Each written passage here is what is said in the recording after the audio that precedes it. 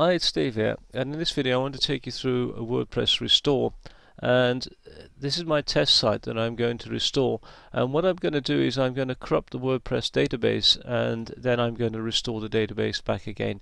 So this is what the site looks like presently. So let's go to the WordPress admin, and I'm just going to make a change to it such that I can't access the WordPress.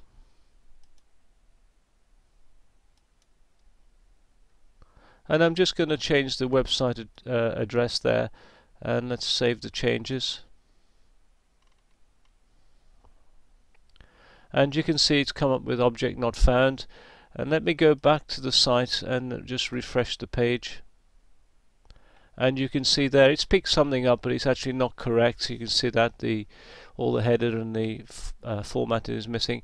So now I'm going to go to the PHPMYadmin, and I'm going to restore it. And the database I've got is called test, so I'm going to go to the test database, and I'm going to import the backup file that I've created. So obviously this relies on the fact that you have got a backup file, which you can do either using the cPanel or you can use the DB backup plugin. It makes no difference which one you use.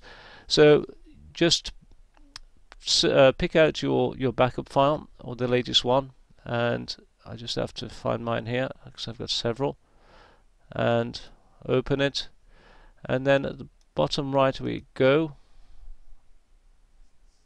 Okay, the import's finished there, you can see there. So let me go back and take a look at the test site just by there and then refresh it, and there you can see it's back again.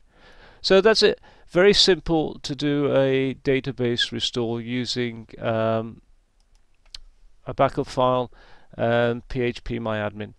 Okay, that's the end of this video. Until next time, bye.